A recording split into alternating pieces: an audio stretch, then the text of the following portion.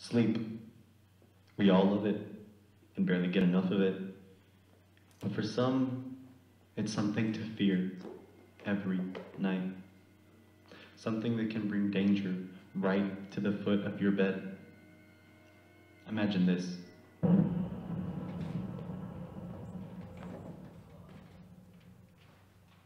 You're sound asleep 1 second, but something happens.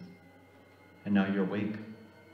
You're starting to feel stiff, and your chest is heavier in the darkness of your surroundings.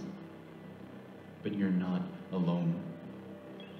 You're now facing sleep paralysis. You see things. It may be your family, maybe even yourself. This is where you face the worst thoughts tucked in the back of your mind. Panic takes over you because you know you're suddenly not alone.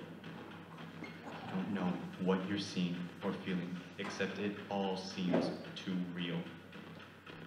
The presence you feel is way too real. When you see that presence though, that's it. Your chest and entire body feel under attack. Now it's more than just stiffness and breathing problems. You now feel like you're being abducted, suffocated. You have no ability to breathe. All you can do is lay there and be at the mercy of your nightmarish illusions. But remember, it's just like a bad dream.